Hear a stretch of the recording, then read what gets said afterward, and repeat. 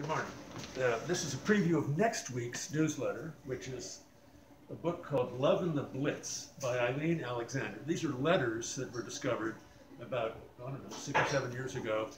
I mean, thousands of letters this woman wrote to her fiance and then her husband during World War II. They are an amazing group of letters. I can't stop laughing out loud about it. In fact, if this woman were alive, I'd marry her. No, wait, I'm already married. But if I weren't married and she was alive, that's too complicated. The other great thing about this book is that there are 2 books that I've written about this year that feel like they're companion pieces to this book. One is Square Haunting by Francesca Wade, which is about 5 great women in the first half of the 20th century in England.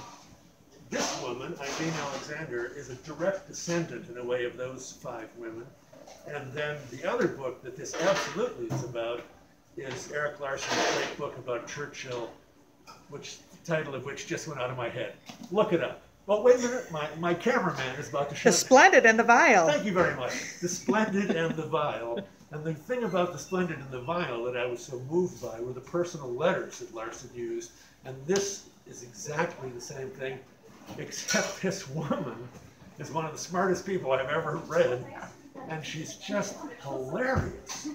So, anyway, that's next week's newsletter, and this was entirely improvised. You'll probably never see it. Thank you very much.